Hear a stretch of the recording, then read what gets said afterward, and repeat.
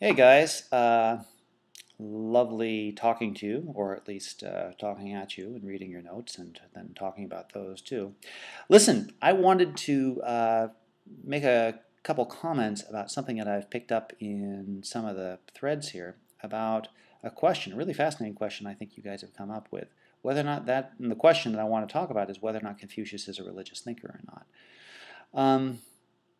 This really is interesting because there are a lot of different ways in which you can answer it. And a lot of scholars have spent a lot of time trying to think about this and work through this. Here's some ways of approaching it. If you mean by a religious thinker or a religious leader, someone who is an incarnation of God or a divinely appointed figure or something like that, then I'd have to say no. And the reason why I'd have to say no is quite simply because there isn't really a sense of the divine in classical Chinese thought in general, or in Confucian thought in particular. I mean, yes, they have divinities, they have gods, and so forth. But the role of gods is more like forces of nature. They're not gods in the sense of the alpha and the omega, the thing that creates and generates and sustains the world. That's a profoundly Western idea. It comes out of the Semitic tradition. It's very pronounced in the Greek tradition. It's not in the classical Chinese thought at all, really. As a matter of fact, one of the interesting things about classical Chinese thought is not just that they don't have an idea of God, it's that the idea of God never comes up. They still wonder about the totality of things, and there are still concepts to help try to address that wonder, concepts like Tao and Qi that we'll talk about next week. But as far as a concept of a creator and sustainer of the world in classical Chinese thought, not really.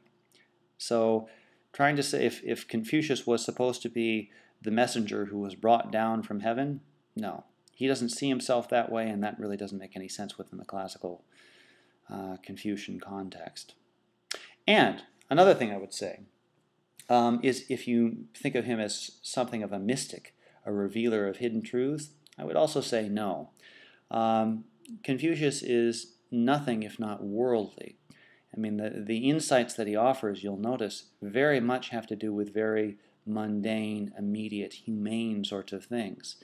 There isn't a way in which he delves into the depths of hidden aspects of reality. There are ways later on in certain forms of Confucianism that this does come about, especially when it mixes with Taoism and becomes a little bit eclectic in the first few centuries of the Common Era. This comes out a little bit more, and certainly in a period called Neo-Confucianism, which goes from, or the ideas of Neo-Confucianism, which go from probably, I'd say about the beginning of the 9th century of the Common Era to about the 15th century, 16th century. But, and so in that sense, no, he's not a religious thinker. However, a religious thinker, I don't think, necessarily has to do with the idea of God or the divine. It doesn't have to do necessarily with mystery. If you think about the word religion itself, it's a tricky word. In English, it's derived from the word religare in Latin, which means to be bound. And let me offer you one interpretation of the word religion from this. I'm not sure it's a complete or perfect I don't think it is a perfect interpretation, but it's one way to begin approaching some reflections upon what the idea of religion is generally. It's this. What if we think about religion as a way of being bound to the rightness of a cosmology? That is, a way of being tied, of feeling ourselves resonate with the rightness of things as a totality, and ways of engaging with that rightness. If we think of religion that way, then it seems to me we might be able to think of Confucius as a religious thinker. But not as a religious thinker in the sense of a prophet, not in the religious thinker in the sense of a mystic, not really a religious thinker even in the sense of a priest. He's a religious thinker in the sense of a teacher, and really in some sense almost as a therapist, of someone who brings us in line with what we already are, right? This resonance of emerging possibilities within the dynamic of relationships that we are and that we perpetually are. I mean, remember this whole idea that I was trying to get across, that Roger Ames has tried to talk about a bit, that For a person to be what they are within Confucianism is for them to be this resonance within a nexus of relationships, right? To be this humming, this humaneness that expresses itself, almost like a verb. You are this becoming within this web of relationships.